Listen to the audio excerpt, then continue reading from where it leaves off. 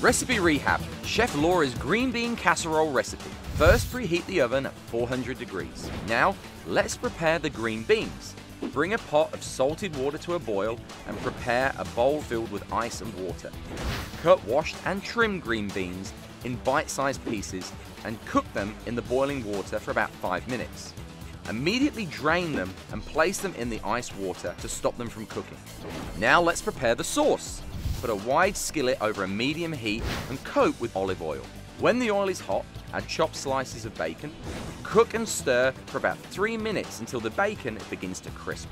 Add diced onion and stir for another 3 minutes. Next, add sliced cremini mushrooms, minced garlic cloves, coarse salt, and freshly ground black pepper. Stir for about 18 minutes until the mushrooms begin to brown. Next, sprinkle in all-purpose flour and stir for about a minute. Pour in vegetable broth and non-fat milk. Bring the sauce to a boil and cook for about 5 minutes. Now, add in low-fat onion and chive-flavored cream cheese and freshly grated Parmesan cheese.